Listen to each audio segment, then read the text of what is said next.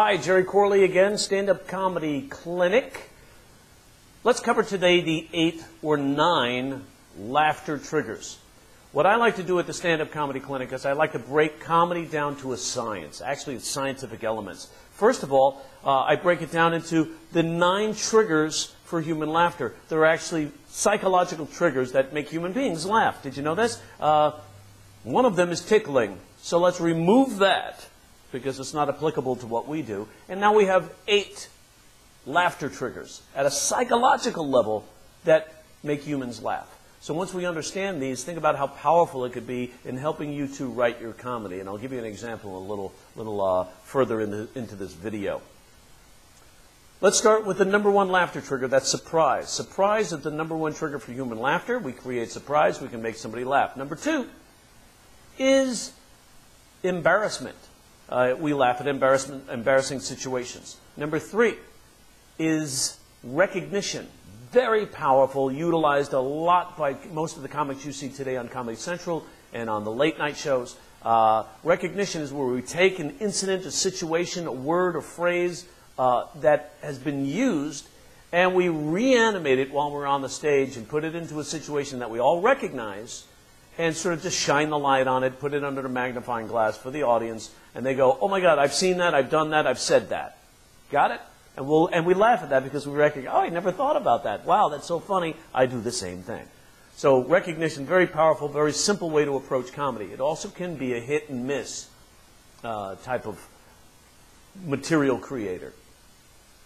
Next thing is incongruity. Incongruity, what I love about incongruity, you can use it all day long, impose values or juxtapose contrasting elements, or take 2 clearly identifiable ideas and converge them, and then make a joke out of it, and then do an act out, and you've got comedy. You see a lot of comics using this particular formula on David Letterman, on the late shows. Very common way to put together material.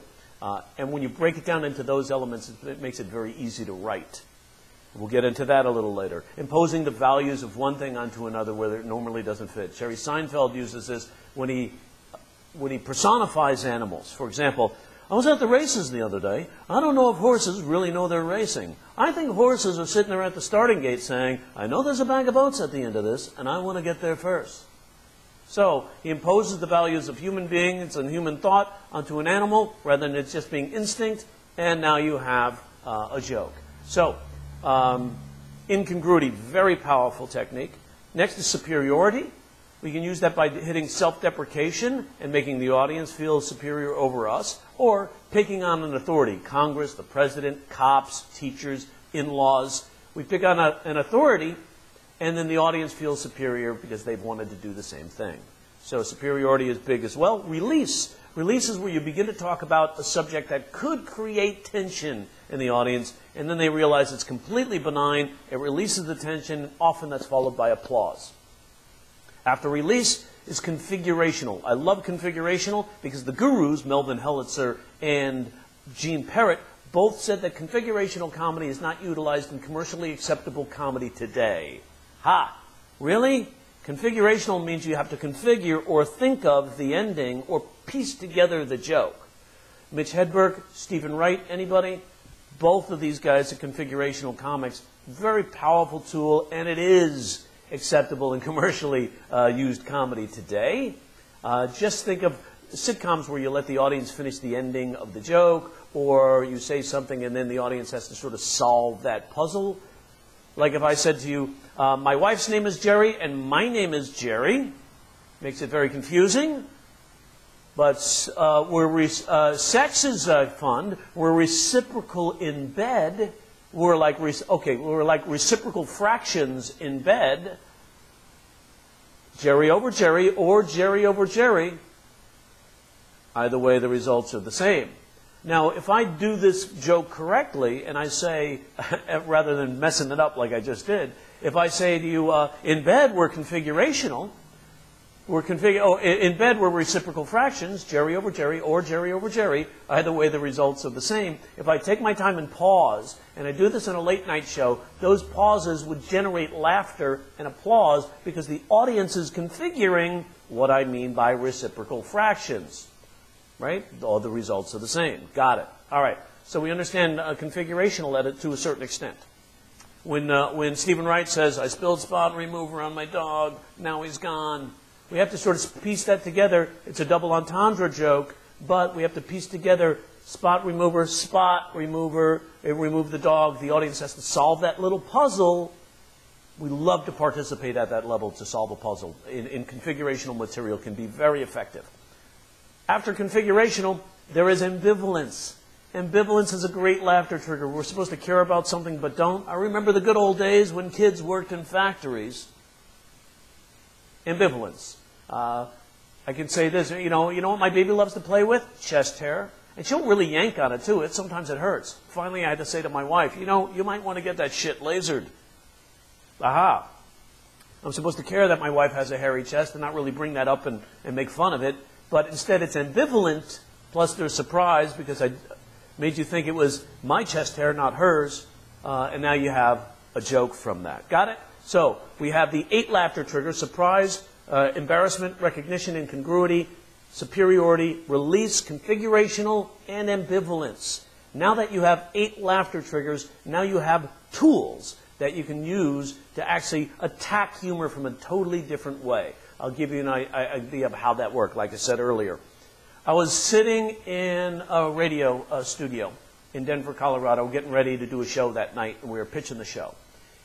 During the break, they go to the news. And at the news, before they come back to us in the studio, they did a fluff piece. And the lady goes, there's a lot of phobias. There's actually a fear of having something to your left side. It's called sinistrophobia.